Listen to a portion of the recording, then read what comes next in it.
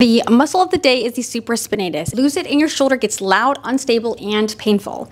It derives its name, supraspinatus, because it lies above the spine of the scapula. Its origin is the supraspinous fossa of the scapula above the scapular spine, and it inserts on the superior facet of the greater tubercle of the humerus.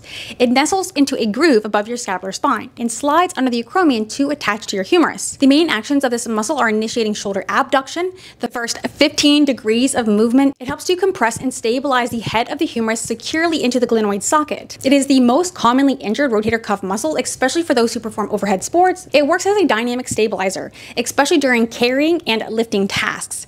It runs under a tight space between the head of the humerus and the acromion, making it prone to impingement. It's most powerful in the first 15 degrees of shoulder abduction, or a lateral raise type movement. It's very important in everyday tasks like raising our arm, brushing our hair, brushing our teeth, putting on clothing. It helps us to hold the groceries out by our sides, and even to hold children and other things like that. The supraspinatus is important in everyday activities and in powerful movement patterns, which is why it's so commonly injured. It's like a spark plug for shoulder movement. Lose it and the rest of your arm can't really even get started.